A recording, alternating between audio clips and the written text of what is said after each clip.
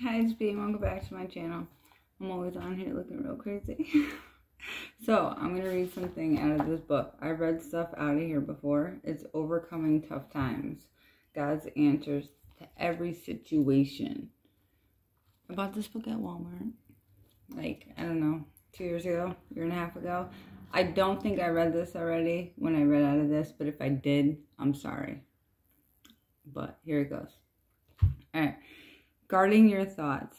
Finally, brethren, whatever is true, whatever is honorable, whatever is just, whatever is pure, whatever is lovely, whatever is commendable, if there is any moral excellence, and if there is any praise, dwell on those things. Philippians 4:8.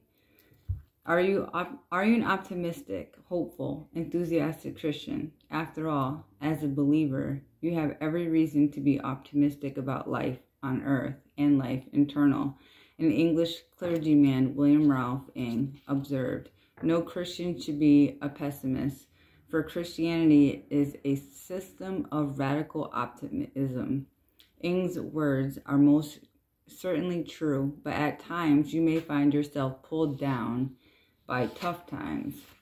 If you find yourself discouraged, exhausted, or both, then it's time to ask yourself this question: what's bothering you and why? If you're worried by the inevitable changes of everyday living, God wants to have a little talk with you. After all, the ultimate battle has already been won on the cross of Calvary. If your life has been transformed by Christ's sacrifice, then you, as a recipient of God's grace, have every reason to live courageously. Are you willing to trust God's plan for your life? In good times and hard times, hopefully you will trust Him completely. Proverbs 3:5-6. Make it clear, trust in the Lord with all your heart, and lean not on your own understanding. In all your ways acknowledge Him, and He shall direct your path. A.W. Tozer noted, attitude is all important. Let the soul take a quiet moment. Let the soul take a quiet attitude of faith and love towards God. And from there on, the responsibility is God's. He will make good on His commitments. These words serve as a reminder that even when the challenges of the day seem daunting, God will remain steadfast. So make the promise to yourself and keep it. Vow to be a hopeful Christian. Think optimistically about your life, your professions, your family, your future, and your purpose for living. Trust your hopes, not your fears. Take time to celebrate God's glorious creation. And then, when you've filled your heart with hope and gladness, share your optimism with others. They'll be better for it, and so will you. And then after that, there's like just some phrases and quotes from people and stuff in the Bible. So prepare your mind for service and have self-control. That's from 1 Peter 1:13. Come near to God, and God will come near to you. You sinners, clean sin out of your lives. You who are trying to follow God in the world at the same time, make your thinking pure. James 4:8. Do not conform any longer to the pattern of this world, but be transformed by the renewing of your mind. Then you will be able to test and approve what God's will is, His good, pleasing, and perfect will. That's Romans 12:2. I love that one.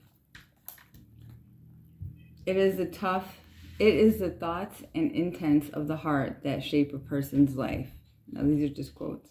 I became aware of one very important concept I had missed before. My attitude, not my circumstances, was what was making me unhappy. That's really deep. Attitude is the mind's paintbrush. It can color any situation. Your thoughts are the determining factor as to whose mold you are conformed to. Control your thoughts, and you control the direction of your life. The things we think are the things that feed our souls. If we think on pure and lovely things, we shall grow pure and lovely like them, and the converse is equally true. A tip for tough times. Be a realistic optimist. Your attitude towards the future will help create your future. So think realistically about yourself and your situation while making a conscious effort to focus on hopes, not fears. When you do, you'll put the self-fulfilling prophecy to work for you. Questions to consider. Do I understand the importance of directing my thoughts in a proper direction? Do I believe that emotions are contagious, and do I try to associate with people who are upbeat, optimistic, and encouraging? Do I understand that when I dwell on positive thoughts, I feel better about my circumstances? Dear Lord, I will focus on your love, your power, your promises, and your Son. When I am weak, I will turn to you for strength. When I am worried, I will turn to you for comfort. When I am troubled, I will turn to you for patience and perspective. Help me guard my thoughts, Lord, so that I may honor you this day and forever. Amen. This book is great. I've read it so many times, like over and over and over. I mean, it's pretty small. It's not hard to read over and over and over.